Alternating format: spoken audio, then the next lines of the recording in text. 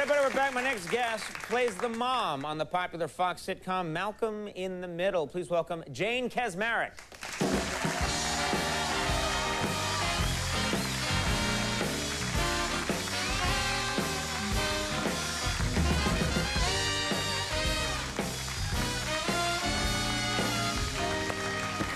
It is so good to be back in New York. Oh, you like it here? Oh, you people are the luckiest people in the world if you live here, and I know you live here, so... Yes, yes. It's the greatest city in the world, and it's very nice to be back. I mean, what do you love so much about New York City? I love the energy of this place. We've been living in Los Angeles lately. My husband's on the West Wing, and I do Malcolm in the Middle, so we're very, very lucky people, but... it's the energy and the bars and the availability of liquor. Yeah. There's just no small liquor in other major cities. What are you talking about? I have tiny children, so I enjoy having a cocktail and taking a cab home. Oh. And that has to, I'm kidding you, of course. Yeah, after the little Timmy joke, I think we're fine. I set the bar so low that you're all safe. I died in this pool. Anyway, I don't care. I've lost the will to live. You know, it's funny, speaking of kids, you were shooting episodes of your show while you were pregnant. I was pregnant for the entire first season of Malcolm.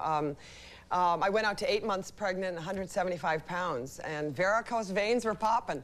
It was not a pretty time, but they disguised me very well. I carried... Because your character wasn't pregnant, so you have to do... What do you do in that situation? They were very clever. I carried laundry baskets. I carried a cooler. I carried frying pans that got bigger and bigger and bigger. Right. They put me in a bubble bath. Once I yelled at the boys so fervently that I threw my back out and they put me in bed. Right. And we had a very smart DP named Levy Isaacs who illuminated my face and cast shadows below. So you tended not to look at this dark monolith below. Right. And we finished the first season in November and I gave birth a month later. So. I'm always curious why, because this has happened to, you know, Lisa Kudrow on Friends. She was pregnant and she was always carrying, you know, and different characters are always pregnant and they're always trying to figure out a way to deal with it. Why do they never have the character just say, I won a burrito eating contest? Or something, and be like, oh, you know, and just, or act like they just pigged out on donuts or something, like go that route instead of the frying pans, things like that.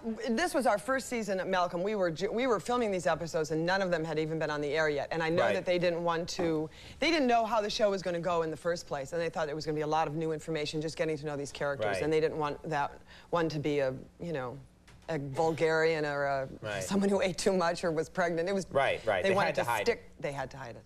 Now, everyone loves this show. Your parents, though, are not fans. Is that true? I love my mother and father dearly, but they were a bit shocked when I took the pilot episode home for them. They just, you know, it just wasn't their cup of tea. They live in Milwaukee and are very Catholic, and my mother belongs to a lot of bridge clubs, and it just isn't their cup of tea. My mother, there was one episode where a little boy eats pizza and spits it at another boy, and my mother called very upset because she just doesn't think people should be spitting pizza on television. And I take it she's not watching right now. No, they are, and I have to just tell them to skip some of that earlier part. That's hard for them to get through, probably. Mothers are concerned about that. I also got a letter from, my mother plays in many bridge clubs, and I did get a letter from one of the ladies in the bridge club saying they were so sorry about this, you know, Malcolm in the Middle debacle, and they knew a better job was around the corner, and Janie, just hang in there because something, you know, a little more dignified was sure to come along. You did an episode of the show where it called for you to be shirtless, where you run to the door, you're not dressed, you're completely naked, I guess, from the waist up, and you answer the door, and it's a school teacher, is that right? Well, it had nothing to do with sexuality. It had to do with chaos, and it was a very hectic. The doorbell was ringing, the phone was ringing, the bra was wet in the dryer, and it came out of that. So it was. What did they think of that episode? I reminded my mother that growing up in the 60s, one of the great enjoyments around our house in Milwaukee was watching my mother put on her girdle. Who has mothers that they remember getting into that girdle? It was like it was a little rub, thank you. It was a kind of a There's always one pervert in the crowd. It was like and there were 4 of us, and it's a 19-year-old kid who was not alive in the 60s. He's like, I remember. Oh, I saw. But the cry would go out, you know, Mom's putting on her girdle, and we would pile on the bed and watch her she's a very slender lady, but she would go into this girdle, and those bras were pointed, and someone would have a bra on her head, and it was Mickey Mouse time, and I reminded her that, you know, people were unclad in the household a lot of times, and she also warned me not to tell that story. So. That's great. Jane, we lost her a long time ago. Don't worry. Don't tell that girdle thing. What does she do for a living, your mom? She is an English teacher, retired English teacher. She also used to teach us Latin in the basement when it was hot, and we had no air conditioning. That's always fun for the kids. But well, oddly enough, I went to Catholic school, and I loved diagramming sentences, which was something my mother and I still enjoy doing when I go home. You guys get together and it's a hot day and you start diagramming sentences? My mother and father both are very well-spoken people, and it drives me crazy bad. When people speak bad. When people speak badly, it's an adverb, of course, that goes under the predicate. When people speak badly. Yeah. And it's You and the Hulk don't get along. Me mad at you. Hulk crush now. But I will clip things out of newspapers and send them home and ask my mother, now what is wrong? Why is that sentence? I know that's incorrect. What is that? And she'll say, well, the tenses don't agree. If you're going to use the nominative pronoun in the first person, you've got to agree. And you can't believe that someone still knows all this stuff. Yeah, that's great. So I find that a very... It is good. We're too cynical about boo, knowing things, boo. Yes. You know, that's wrong with these kids today. Yeah. I don't know much, but I think it's good that people do. But it's nice to be able to call somebody. She also used to type my papers in college, which is bad, because I don't know how to type. And I don't know how to use a computer because I don't know how to type. Try and tell kids today, I was right on that fringe between people having personal computers and having typewriters. And so when I was in school, some people had personal computers, but I still had the old typewriter. Yeah. And so sometimes with the interns here, I'm like, in my day, we had to use a typewriter. Right. And they're like, what's wrong with you, old man? In my day, I just sent the papers home to my mother and she typed them. Well, I tried that, but she said, I don't know who you are. You're insane. And there's no cursing in your house, I'm betting. No, you shouldn't be surprised to hear that, but it's my father, recently my brother Billy, who is about 40, was home and said S-H-I. Something I have never heard my parents say.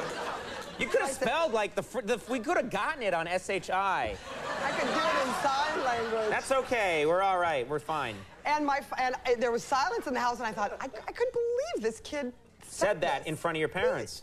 And there was silence for a minute, and then my father took him into the back room and said, Bill, the English language is a beautiful language. Please find another word with which to express yourself. And I thought, I can't believe it.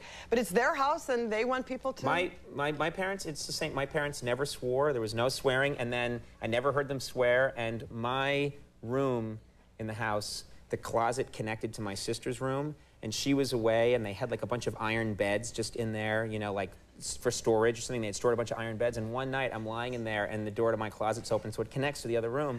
And my father's rummaging around looking for something in the dark, and he hit his shin really hard against, and I heard every word there is.